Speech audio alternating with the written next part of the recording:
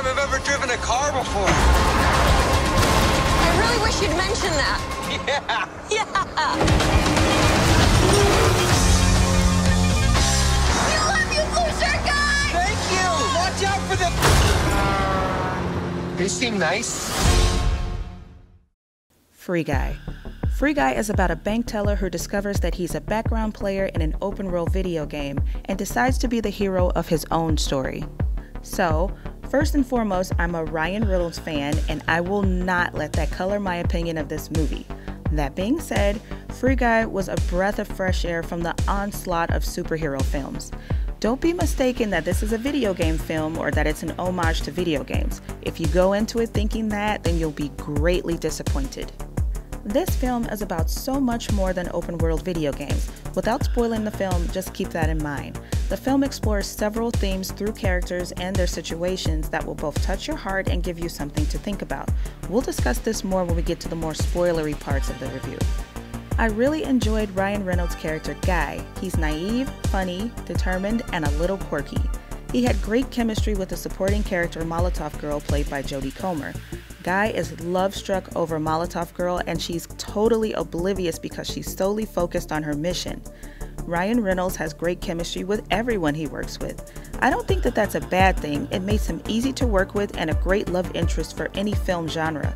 His facial expressions and naive behavior were an absolute riot and made me laugh every time I saw them. Lil Rel Howery was a great best friend to Guy and a great character to have in this movie. The only thing that I didn't like were two things.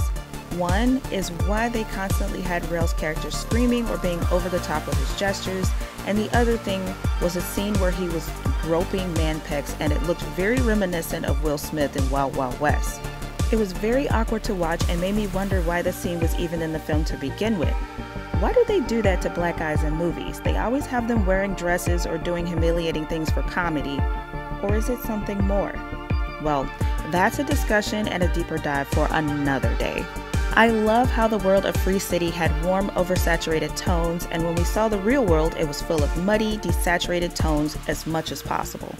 The action is on point for the genre and sometimes a little silly for humor, but fun and action-packed. There were also a few cameos from celebrities that were cool to see.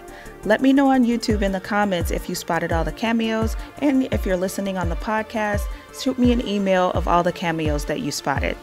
Now, we're coming towards spoiler territory. If you don't want to get spoiled about Free Guy, leave now or forever hold your peace. Free Guy is about more than just video game culture and open world video games. It's about what is artificial life. It's about how desensitized gamers are to video game violence and how dispensable non-playable characters are in those open world games. How gamers treat characters that they deem unimportant, not real, and part of an environment that enhances a game. I feel this because once those NPCs started to become aware and went on strike, the real-world players noticed how awkward the game was, lifeless, and weird it was to play without those NPCs. Free Guy is also about how startup companies have their ideas, technology, or IP stolen and placed into other games. Many times those atrocities happen and go unnoticed by the public and never see the light of a courtroom. It can also be said that this film is about how life-simulated games and zero-player games can be just as popular as MMORPG violent games. A lot of statements in such a fun and action-packed film. I give Free Guy a solid 9 out of 10.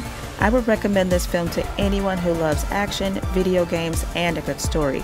If you go into this with the right mindset, you won't be disappointed. So, here is my piece on Free Guy.